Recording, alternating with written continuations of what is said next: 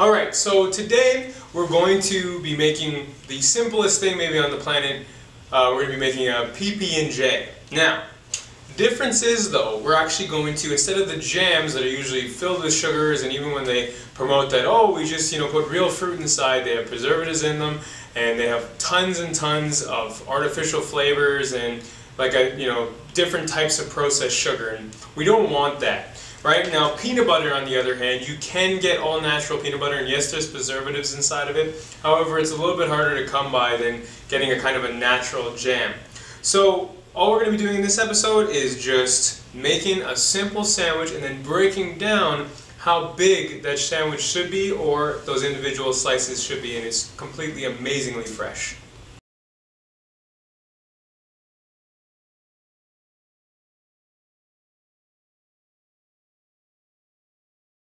The main idea of this video is to show you the comparison of jam to fruits. Peanut butter is going to always stay at 100 calories for this size, depending on the brand. Bread is going to be between 100 and 150 calories. But this set of jam here, which is around 30 milliliters, is 100 calories and has around 20 grams of sugar.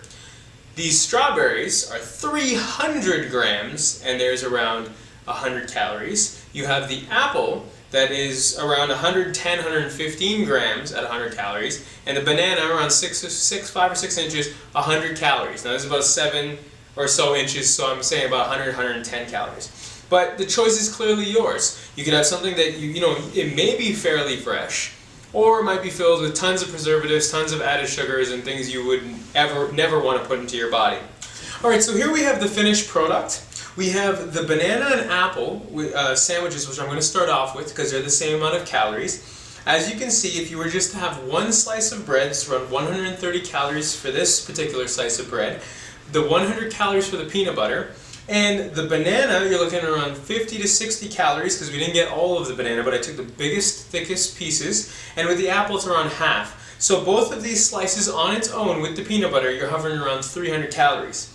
If you were to add a slice on top, you'd be going around 450, and if you wanted to make a completely different slice, a second slice, you'd be looking at 600, which should leave you fairly full for breakfast or dinner, and you could probably have maybe something else, another fruit alongside. The strawberries though, as you can see, we have tons more strawberry left. I put the biggest strawberries on there to show you that you can get a ton out of doing it this way, and you can make a full-out another sandwich, or a slice and a sandwich, and you'd still have a few strawberries left over. The beauty of this is you're going to get better flavor than the jam, and it's going to be much healthier for you. Alright, so this recipe or modification to the common day peanut butter and jelly sandwich hopefully works for you. It's a lot more filling, and you get to actually have more nutrients. Mom, how much do you think this meal would cost? 2 slices of bread or one? It's very economical, $1 or less. $1, and that's pretty awesome when you think about it. Yeah. It'll be a little bit cheaper with the jelly. I have to state that. However, again, you're getting the nutrients out of it. So I really want to, kind of put that in there. Anything else I can add to this, or do I got the mom stamp of approval? Oh, it's a very healthy meal. You make your skin looks good and keep you healthy. Hear that, kids? Make your skin look good.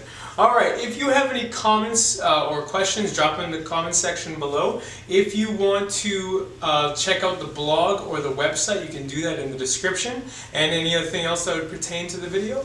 And just thank you so much for watching. Have yourself a wonderful day, evening. Morning or night. God bless. Oh yeah, and if you like what I'm doing, please Tweet! tumble, like, share, thumbs up, plus, pin, or do whatever you do, and please subscribe.